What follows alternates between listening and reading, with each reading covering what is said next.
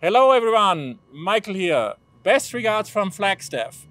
We started with our fuel cell truck in Phoenix and made it all the way up to Flagstaff. What an exciting journey. I think we are now on 7,000 feet elevation, so a very scenic route, but also very difficult and obviously super exciting. And it's all about teamwork. And let's ask our chief engineer for the fuel cell truck, Christian, how did the truck do? I think it did great. It's a great day today. It's always exciting, super exciting to go on these test trips and see how the truck performs in real life, so to say. Even though this was a great milestone for us, there's still a lot more to do. What do you think, Adam?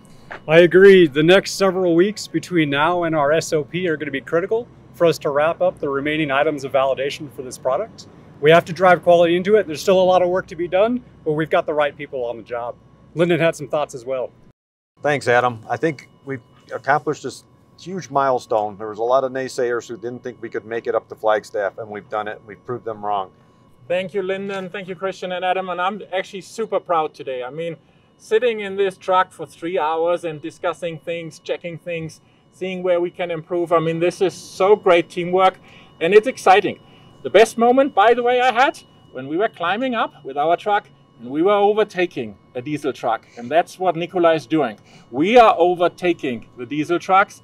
So let's stay focused and work together as a team, because this fuel cell truck will change a lot of things. Let's be very excited about it and continue our work. Best regards from the 4 of us from Flagstaff. See you soon.